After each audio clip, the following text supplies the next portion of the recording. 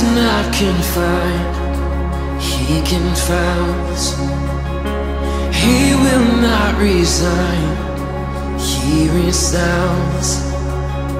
He is not restrained, oh hear the sound, oh hear the sound.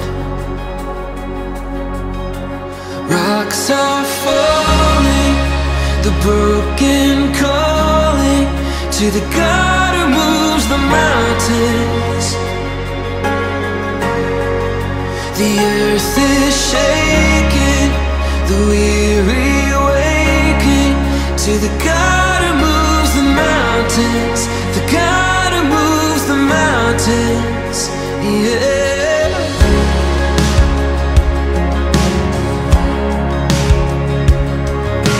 He is not surprised, he surrounds.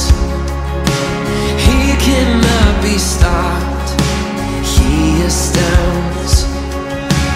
He is drawing near, oh hear the sound, oh hear the sound. Rocks are falling, the broken calling to the God who moves the mountains, the God who moves the mountains. The earth is shaking, the weary waking to the God who moves the mountains, the God who moves the mountains, yeah.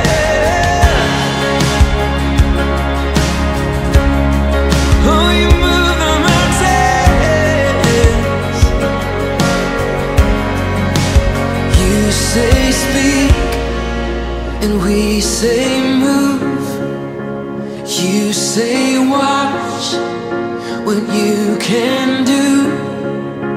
You say trust, and then you prove. You're the God who moves the mountains, the God who moves the mountains. You say speak, and we say move. You say watch what you can do. You say trust, and then you prove. You're the God who moves the mountains, the God who moves the mountains.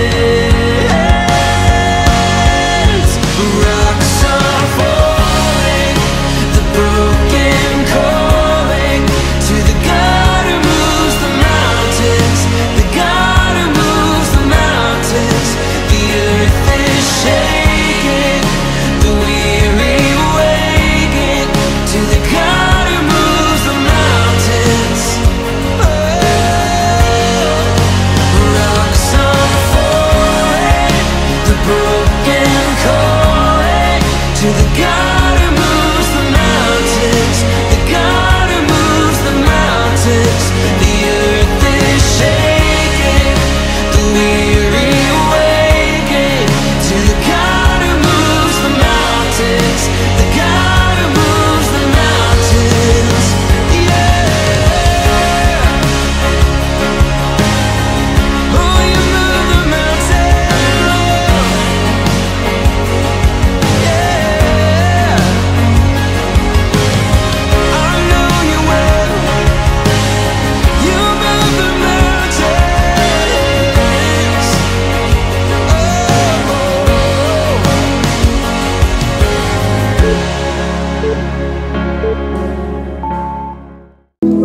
Here, kom ons neem ons sitplekke. Baie dankie musiek, oorsang. Weet nie van hier nie, maar ek sing nie net omdat ek het geniet. Ek sing dit omdat ek aan God aan die eer bring. Amen, want God is goed.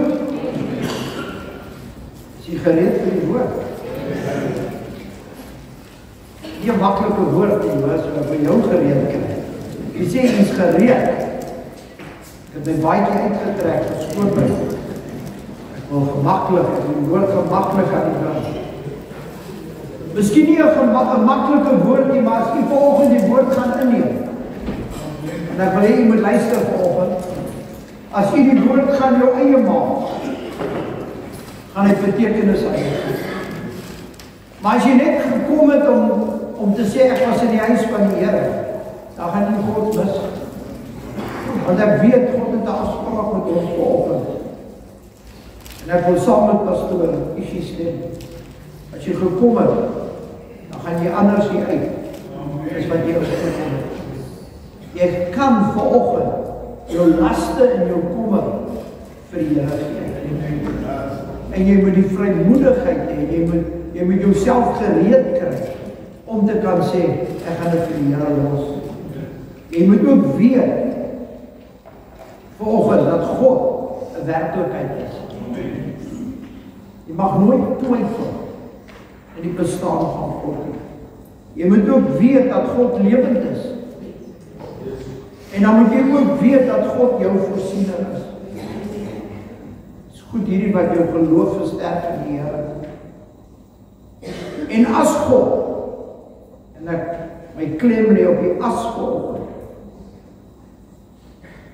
En ek wil eers kyk na die woordjie as, toe ek om hier skryf. Dan dink ek, want ons gaan hom 'n hele paar keer hoor vanoggend. Mens gebruik die woord as alleenlik met die verwagting dat daar iets vooraf gaan gebeur of gebeur het. As ek mag geluister het. As ek mag gegaan het. Verstaan jy? In ander woorde, as ek daar was, kon iets verander het. En ons is hier vanoggend omdat ek weet, my God is 'n werklikheid. En as my God 'n werklikheid is, dan verwag hierdie God dat ek en u vanoggend gaan ag gee op wat hy vir ons wil gee. As God my voorsiener is, moet ek en u vertroue in die Here hê. Sien u daai as? Dis maklik om te sê God is die voorsiener, maar as God my voorsiener is, sal ek nie twyfel in sy werklikheid nie. Sal ek nie twyfel in sy getrouheid nie.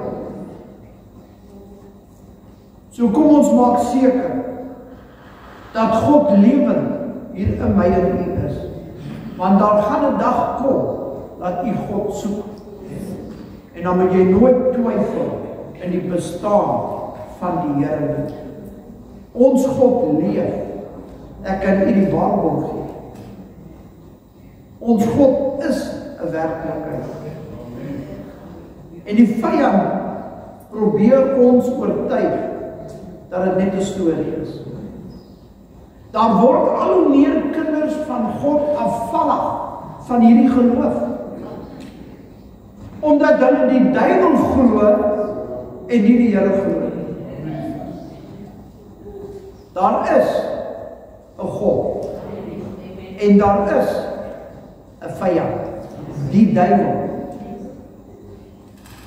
Glo jy dit? Daar is 'n God wat voorsien en daar is 'n vyand, die duiwel wat van jou wil steel. Hy wil van jou vat. So kom ons behou ons geloof, kom ons geniet die Here, kom ons maak net ons oor toe, gaan ek die seën van die Here vra, die woord wat gaan kom, dat die Here ons harte gaan voorberei, net gereed kry. Baie dankie Here. Dankie vir die voorreg om U te ken, Here. Om te kan weet, daar is 'n God. En nie net 'n God nie, Here, U is die God van Abraham, Isak en Jakob. U is my God. U is die God wat die hemel en aarde geskape het, Here, en wat vir die mens lewe gegee het. U het ons kom roep, U het ons kom kies, Here, om U kinders te word. Dankie dan vir die woord wat gaan uitgaan, Here, kom en seën ons, Here, kom en seën ons harte, maak ons ontvanklik, soos ons reeds gehoor het, Here. Ek wil aanbid dat U my lippe ook sal seën, Here, dat ek hierdie boodskap kan oordra, Here, soos wat U dit op my hart gelê het. Dat ek nie sal terughou of weerhou nie, Here, maar kan sê, so spreek die Here, Here. Kom en bless ons dan, Here, en bereik U doel en laat U naam geheilig word in Jesus wonderlike naam. Amen. Loof die Here, ek wil vanoggend net weer met 'n vraag begin. En ek wil vra, is hier mense wat honger en dors het na die Here? Jy moet 'n honger in jou hê en jy moet 'n dors in jou hê na daai lewende water. Want Jesus is besig met daai vrou, en dis nie my boodskap nie, is 'n inleiding. Jesus is besig om met daai vrou daar by die put te praat, Johannes 4. En eers vra Jesus haar vir water. Ons ken daai storie. Dan maak God dit aan haar duidelik. Hy sê elkeen wat van hierdie water gaan drink, gaan weer dors kry. Hy sê, maar as die water wat ek jou gee, sal maak dat jy nooit weer dors sal kry. En weet jy wat so mooi vir my? Sy het geluister na wat die Here gesê het. Sy het gereageer op hierdie uitnodiging wat die Here vir haar gebied het, en sy vra vir die Here, gee my dan van hierdie water. En vanoggend as u honger het, as u 'n dors het, en u sê ek is dors na daai water, dan moet jy vir die Here vra, Here, gee vir my van daai water, Here. Want God wil jou aanraak vanoggend. Nou ons is geneig om net tot hier te lees. Ek weet nie hoekom jy, ou lees ons net tot sekere verse en dan dink jy, wow. Maar dit wat ek in die eintlik veronderstel is om te weet, dit mis ons. En ek gaan kyk in Johannes 4 vers 14. Waar Jesus vir ons, vir die mense, die water wat Jesus vir jou gee, sal jou vul. En dit is die gedagte wat ek, en jy sal word soos 'n fontein van lewende water. So is dit net 'n smagting of 'n begeerte van, Here, gee vir my die water. Jy moet vra, Here, gee vir my van daai water, laat ek kan word 'n fontein van lewende water. Sodat ek nie weer vir iemand anders te kan gee van hierdie water. Want ons almal het hierdie water nodig. Maak my verstadig met hierdie water, Here. My vraag dan, het jy al van hierdie lewende water gedrink? En het jy weet? En jy sal het weet, want jy sal wees 'n fontein van lewende water. Dit sal jy uit jou maag uitkom. Dit wat God jou gee, moet uitkom. So is maklik om te sê, ja, ek was by die Here en ek het al gedrink van die water. My vraag vanoggend is jy lewend? Borrel dit nie binne in jou? Nou kan jy saam met my blaai na Kolossense 3. Kolossense 3. Nuwe Testament. Filippense, Kolossense. Goed om jou Bybel saam te doen. Ek weet ons gooi dit op die skerm. Het is altyd goed om jou eie Bybel te hê en self te lees wat God vir jou wil sê. En ek weet van ons het ons fone by ons. Ek weet van ons het iPads, ek ken nie al die goede nie, maar hoor het. Maar net nie blaai op jou foon as jy nie in die Bybel is. Dan gaan ek die Here vra my foon te laat drop, laat hy skerm kraak. Ok, net 'n grap. Maar kom ons word lief vir God se woord. Kosbaar om die Here naby jou te hê. Ek het 'n splinternuwe Bybel vanoggend. Ek het my Bybel iewers hier verlê of iemand het hom per ongeluk geneem. Mag die Here jou bless. Ek is gebless met 'n nuwe Bybel. Hy sê dieselfde. Hy sê dieselfde nie, maar as die woord van die Here. Amen. Loof die Here. Nou voordat ek na Kolossense 3 toe gaan, wil ek hier altyd, ek hou daarvan om so aanloop te gaan. Ons moet weet wat het in Kolossense 1 en Kolossense 2 gebeur voordat jy Kolossense 3 kan verstaan. Nou Jesus is besig met die kerk, met ons ook. En Paulus kom hier En hy skryf 'n brief aan Kolossense, die gemeente van Kolosse, dis 'n stad. En alles wat hy met hulle praat, is wat hy gehoor het. Hy het gehoor van dit. Ek kan maar lees hoofstuk 1 en hoofstuk 2. En hoor hoe spreek hy hulle aan, en dit is opgeteken in Kolossense 1 vers 2. Hy sê aan die heiliges en die gelowiges. So vir my dadelik terwyl ek dit lees, toe sien ek dat daar twee groepe mense in hy selfe gemeente sit. Hy sê ek skryf aan julle wie gelowig is en ek skryf aan julle wie heilig is.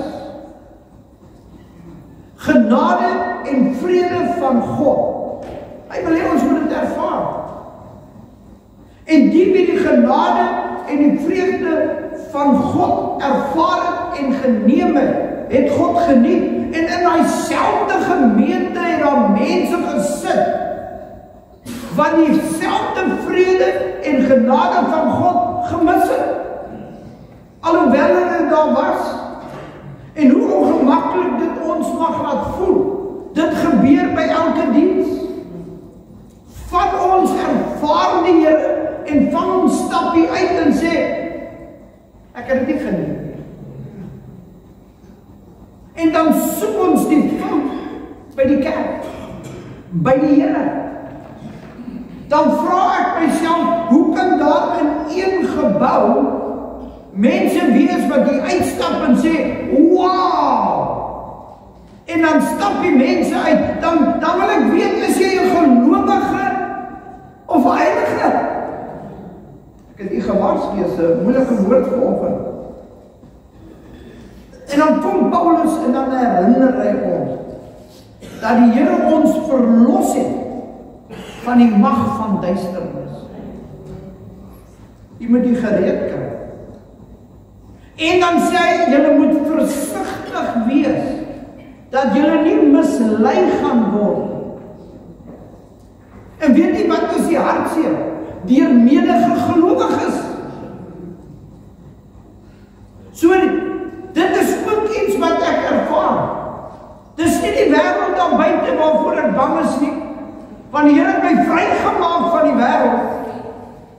Ek is bang en bekommerd oor die misleiding wat plaasvind, die afvalligheid in die huis van die Here. En dis vir ons wie hier sit vanoggend. Dit was die stryd waarmee die gemeente van Kolossense te doen gekry het. En ek wil hê jy moet saam met my stap, want ek weet waarmee die Here besig is. Ek weet waarheen die Here ons wil neem as 'n gemeente. As ons met Christus gesterf het, verwysing na jou bekering, hoe kan ons nog in die wêreld leef? As Christus ons lewend gemaak het, hoor jy die as? As Christus my opgewek het, as Christus my lewend gemaak het, dan moes ek mos eers gesterf het. Jy moes sterf, sodat die Here jou weer lewend kan maak. Sodat alle onsekerheid, alle twyfel en alle onduidelikheid uit ons harte en uit ons gedagtes moet gaan. As jy jou hart vir die Here gegee het, en jy het waarlik tot bekering gekom, sal jy God se stem hoor. Want God praat met jou, hy is my leidsman, hy is my voorsiener, hy is my beskermer, hy is die een wat vir jou sê wat reg en verkeerd is. En as die Here jou vrygemaak het, sal jy waarlik vry wees. Spreek woord vanoggend. Sal ons nie leef soos die wêreld nie. En is wonderlik hoe die Here werk. Vanoggend vroeg of gisterand laat, toe stuur 'n broer en hy sit hier, stuur hy vir ons 'n klip. En dit is presies waaroor ek preek. Ek en u is in hierdie wêreld, maar ons behoort nie aan die wêreld nie. Die Here het my vrygemaak van daai dinge. En as die Here my waarlik vrygemaak het, dan het dit nie 'n effek op my lewe nie. Ek het nie meer daai begeerte na daai dinge nie. As ek nog die begeerte het na daai dinge, en u weet watter dinge nog in die lewe is, dan is dit tyd geword dat ek en u by die Here kan uitkom van die dinge, sodat die Here jou kan waarlik vrymaak. My vraag vanoggend is jy 'n gelowige of 'n heilige? En dan die tema wat ek hiermee saamsit is, ken jou posisie in die Here. Jy moet weet wie jy is in die Here. En as jy weet wie jy is in die Here, sal jy nooit twyfel of jy 'n kind van die Here is.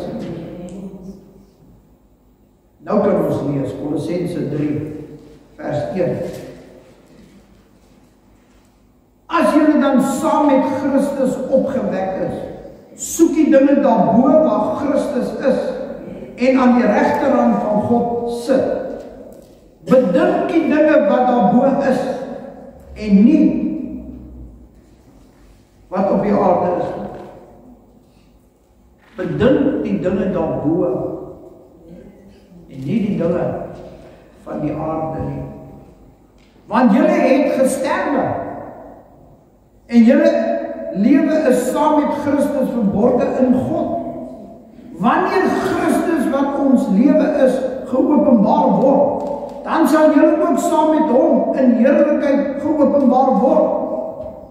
Maak dood dan julle lewe wat op die aarde is, naamlik hoerery, onreinheid, hartstog, slegte begeertes en gierigheid, wat afgodsdiens is. Het u gehoor? As u self as 'n kind van God sien, dan behoort die begeertes van die ou lewe afgestel. Dis wat God se woord vir my sê. The things I used to do, I do them no more. Maar ek is in 'n stryd pastoor. En dit is waar die liefde van God inkom. Dis hoekom jy hier is vanoggend. Omdat die Here geweet het, ons sukkel met sekere goede. En die Here het gemaak dat jy opkom vanoggend, want ek wil vir jou sê, die Here wil jou vrymaak. Ek is nie meer daai ou Elie nie. Ek is 'n nuwe Elie. Ek het nie meer deel van die ou lewe nie. Ek leef nou 'n nuwe lewe. En daar's so baie gelowiges wat terugval na die ou lewe. Daar is so baie gelowiges wat nog steeds dieselfde begewe het van die ou lewe en dit najag. Jy sal omdat hulle nog nie 'n nuwe posisie in die Here gevind het nie. Is omdat ons in onsekerheid leef. Ons weet nie waar ons wil wees nie. Wil ons by die Here wees of wil ons in die wêreld wees nie? En hierdie goed moet ons hoor, broer en suster, want ek kan nie waarborg, tyd is besig om uit te hardloop. En hoe ongemaklik jy mag voel, dis nodig. Want God is lief vir jou. Ons moet ons posisie in Christus vind. Ons is veronderstel om vry te wees. Kan ek 'n amen kry? Dis nie maklik nie, maar ek en jy moet vrykom van hierdie dinge wat skeiding bring tussen my en God. Dis hoekom jy jou hart vir die Here gegee het. Hierdie mense het nog nie vrygekom nie. En daarom was die geneigtheid by hulle om terug te keer, terug te verlang na die ou lewe. Dis dood, dit het gesterf. Ek kan dit nie weer opwek nie. Nou kom Paulus en hy herinner hulle dat jy opgewek is. En jy kan nie meer die dinge van die wêreld najag nie. Nou ek weet nie vir wie hierdie woord is nie, maar wat ek wel weet, is dat die duiwel besig is om kinders van God terug te vat van waar jy vrygekom het. Hy wil jou maak oortuig, dis oukei. Dis nie oukei nie. Daar moet 'n verskil wees tussen my en die wêreld, broer en suster. En ek en u moet mekaar aanspreek met liefde. Ons moet mekaar bemoedig. Ek beklei nie vanoggend nie. Die Here het my hierdie woord gegee vir iemand wat vanoggend hier sit, wat 'n begeerte het en sê, ek wil vrykom. Wel, Jesus Christus gaan jou vrymaak. Glo jy dit? Jy kan vrykom. Moet ek weer sê, dis die vyand wat jou wil terugvat na daai plekke toe. Dis die vyand wat jou wil terugvat na die ou gedagtes toe, na die ou begeertes toe. Dit wat ek in u al afgelê het, wil hy weer wakker maak in jou. Daar's 'n woord van die Here vanoggend wat sê, wat gesterf het is dood. Ek kan nie 'n nuwe lewe. Ek is in hierdie wêreld, maar ek is nie deel van die wêreld. En jy moet dit weet. Christus het my vrygemaak. Romeine 6 vers 1, 'n bekende gedeelte. Wat sal ons dan sê? Sal ons in die sonde bly dat die genade kan meer word? Nee. Nee, ek nie. God se woord. Nee, sterk nie. Ons wat die sondes afgesterf het, hoe kan ons nog daarin leef? Is 'n ernstige oomblik? As die sonde nog in jou lewe lewend is, dan jy mos nie gesterf nie. Dis wat die Here vir ons sê vanoggend.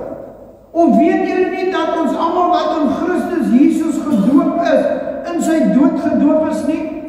Kan jy sien waar die doop inkom? Dis nie net, ag ek gaan my ook laat doop nie. Ek wil sterf, sodat ek lewend kan opkom. 'n ander mens in Christus Jesus. Ons is dus vers 4, ons is dus saam met hom begrawe deur die doop in die dood, sodat net soos Christus uit die dode opgewek is deur die heerlikheid van die Vader, ons ook so in 'n nuwe lewe kan wandel. Die ou lewe is begrawe. En ek gaan dit weer sê en weer sê, sodat dit vanoggend kan insink in u.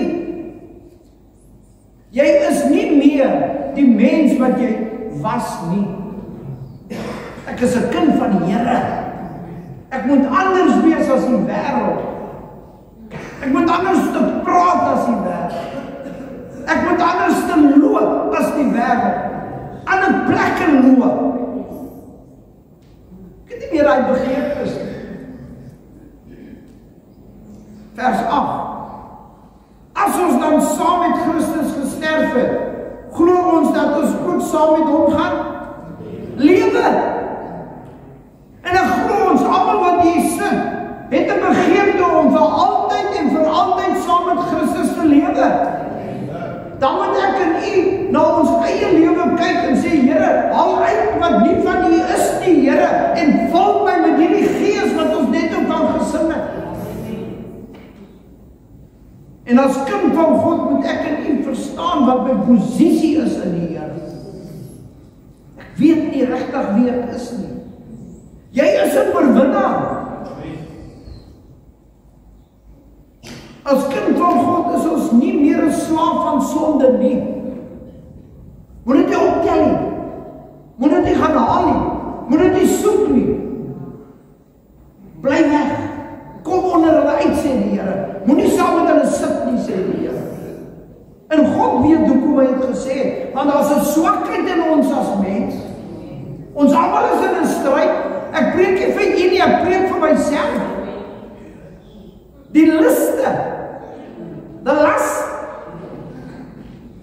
die begeerlikheid is altyd daar.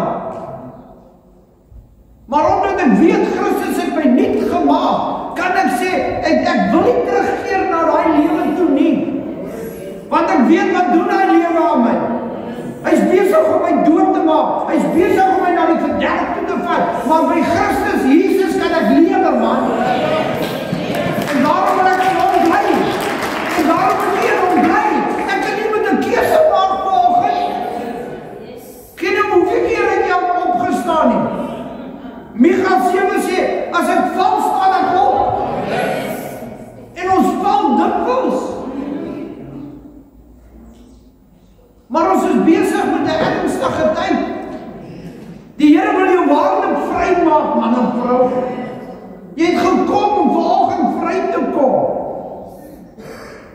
is nie 'n slaaf van hy sonde nie.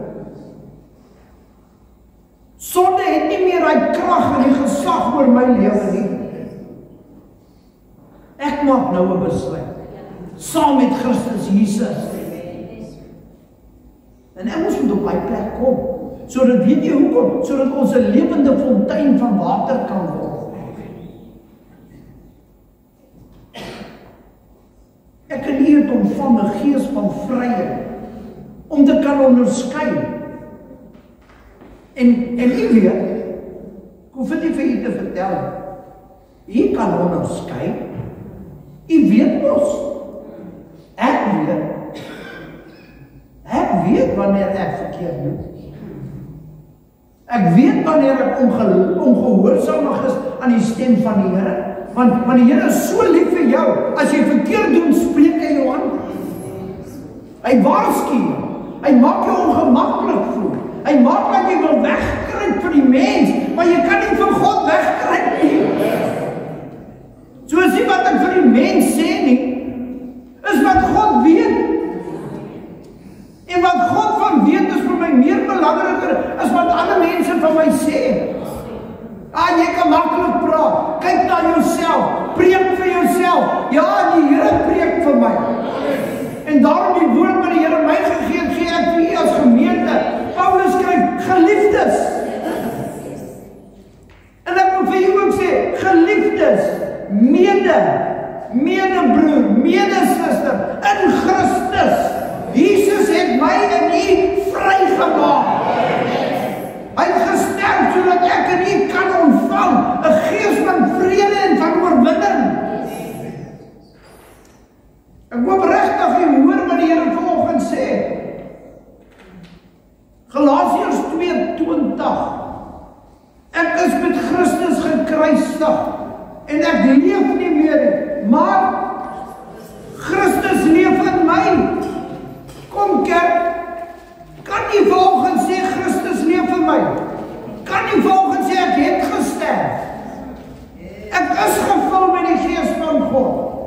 Want as jy gevul is met die Gees van God en jy het gesterf, sal daar nie plek wees met die verkeerd nie. Ek het die begeerte, maar ek doen dit nie meer nie. Ek wil nie teruggaan. Niemand kan jou doen, niemand nie. Baie keer word jy genooi, dan jy die volste reg om te sê, ek wil nie gaan. Vat een, ek wil nie. Ag, net enetjie man. Wat is nou enetjie? Die een lei na 'n tweede een, en die tweede een na 'n derde een, en voordat jy hom kry, is jy terug daar waar jy was. Come on. Kan ek preek vanoggend? Eers ons verlostes, eers ons kinders van die Here. Ek wag vir die Here om my te kom haal, man. Ek is nie vir altyd hier nie. Ek wil saam gaan as Jesus kom. En ek wil gereed wees as Jesus kom. En nie by die huis kan ook maar luister. Laat ek opkom na die huis van die Here. Glory to God. As het iemand die TV af. Hoe kan jy leef agter die begeerte van die wêreld en sê ek is 'n kind van die Here? As jy 'n kind van die Here is, dien die Here met blydskap. Nie uit dwang uit myself uit. Ek hoef nie vir my familie te sê, dis Sondag nie. Is dit so? Jy weet dis Sondag. Jy weet dis die dag van die Here. Jy weet dat die Here sê, laat ek opgaan na die huis van die Here. En ek is dankbaar jy is hier vanoggend. Ek leef nie meer agter daai begeertes nie. Want hy leef in my. Hy leef in u. En in hom beweeg ek. As hy in my is, beweeg ek saam met die Here. Want hy is my leidsman. Kan nie vanoggend sê ek leef nie meer nie. Jy moet dit vir jouself sê. Ek leef nie meer, maar Christus leef in my. En as Christus in jou leef, dan sal nie duisternis nie.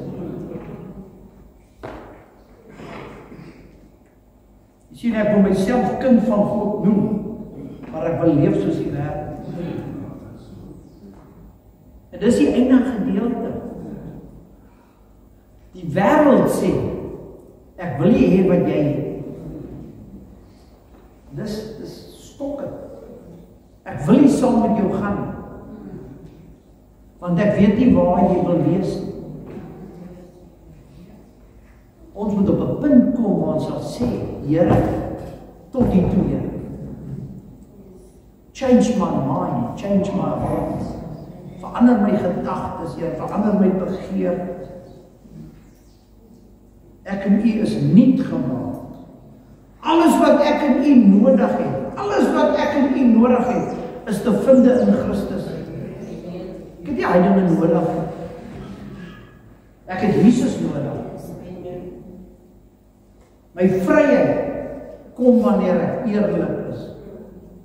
Dit help nie ek sê ek is vry en ek is nie vry. Dis wanneer jy eerlik kan wees, wanneer dit 'n man en 'n vrou is wat kan opstaan en sê, ek is nog nie vry nie. Want dan kan die Here jou vry maak.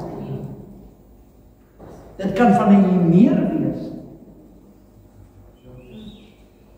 Dit kan van verkeerde gedagtes wees. Dit kan van verkeerde dinge wees. Ek gee nie om wat nie. Want dit is nie altyd wat ek doen nie, is wat ek dink oor. My gedagtes.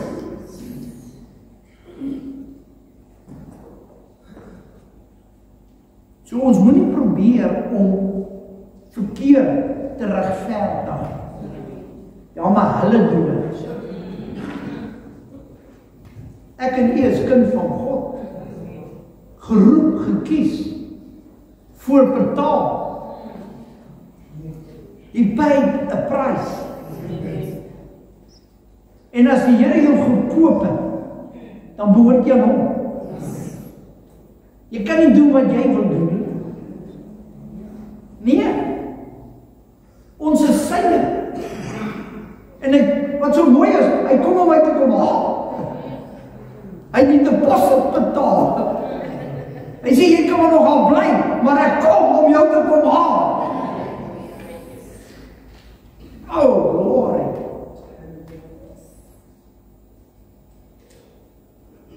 En ek wil die vraag vanoggend, wie van ons het 'n begeerte na hierdie water? Lewende water. Water wat my skoon maak. Water wat my vul met God. Ek wil weet, wie wil saam met my staan en sê, Here, gee my van hierdie water, Here, want dit is my begeertes. So as daar iets is waarvan jy wil vrykom, ek gee nie om van die ou voor jou nie, agter jou nie, hy kan jou nie vry maak nie, ek gee nie om wat hy dink nie, wat is nou in sy lewe nie, want dis wat die duiwel nou vir jou vertel. Jy kan nie nou staan nie, want die ander ou watch jou. God kyk na jou. God wil jou vry maak vanoggend. En as jy wil vrykom, staan saam met my, want ek wil vrykom.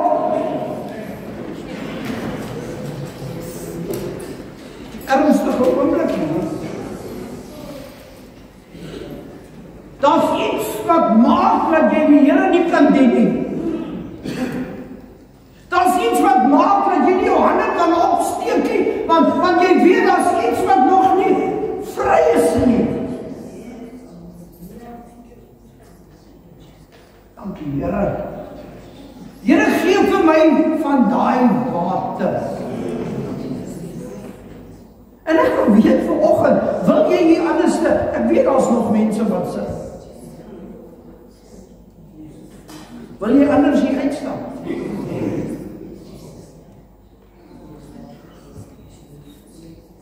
Dan vra jy vir die Here, Here, maak my vry vanoggend. Maak my nuut vanoggend, Here. Want ek wil saamgaan as Jesus kom. Ek wil die Here geniet. Gaan vir André vra vir my hy lied te speel. Ek gaan nie die orkes vra nie, ek wil hê julle moet saam met ons die Here geniet vanoggend. Ek het 'n begeerte om skoon te kom. Ek het 'n begeerte. Ek het 'n begeerte om ontslae te raak van dit wat my hinder. As goed wat my hinder. Goed wat 'n hankel agter my moes kom. Goed wat mense gesê het. Goed wat mense gedoen het. Ek loop met dit rond. Is besig om my dood te maak. Speel vir my, André. I love you, Lord. En dan steek jy jou hand op en jy sê, Here, hoor my, Here. To worship you. Oh, rejoice. Rejoice. Take joy in what you hear. Wat hoor die Here vanoggend? And let it be a sweet, sweet sound in your ear. Oh, I love you, Lord. I love you, Sê dit vir die Here, man. and I lift my voice Jou vrou wil dit hoor. Die Here wil dit ook hoor. I want to worship you, Lord. Oh, my soul. rejoice. Take joy in what you hear, and let it be a sweet, sweet. En as jy vorentoe wil kom, as jy sukkel, dan wil ek saam met jou bid vanoggend.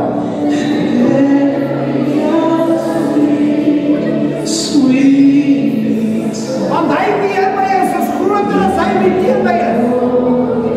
My God is groter as jou probleem, man. we exalt Kom geen vir die Here vanoggend. Sê, Here, ek het genoeg gehad.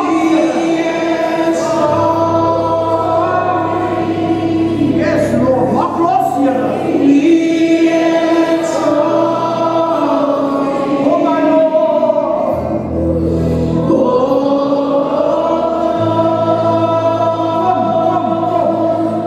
Hou op, skets, Here. Kom, sê vir die Here, Here, ek wil loskom, Here. Ek wil vrykom, Here. Sing we exalt Jesus, we exalt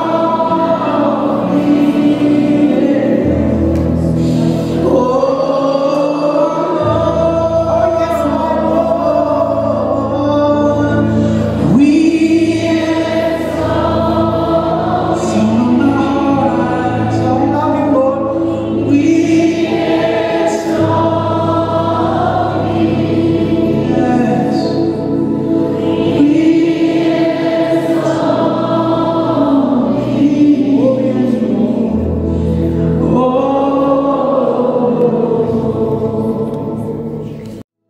I love you, Lord, and I lift my voice to worship you, oh my soul. Rejoice, take joy, my King, in what you hear, and let it be a sweet, sweet sound in your ears. I love you, Lord, and I lift my voice to worship you,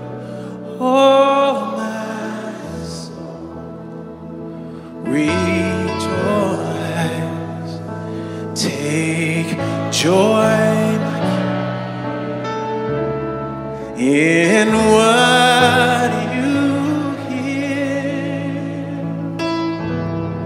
and let it be a sweet, sweet, let it be a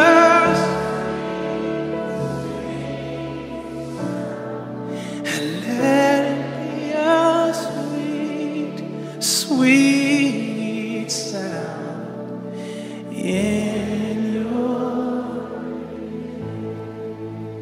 and we exalt thee, we exalt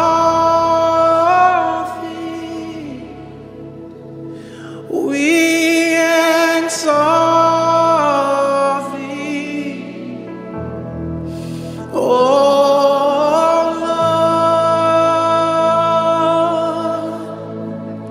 Lord, we exalt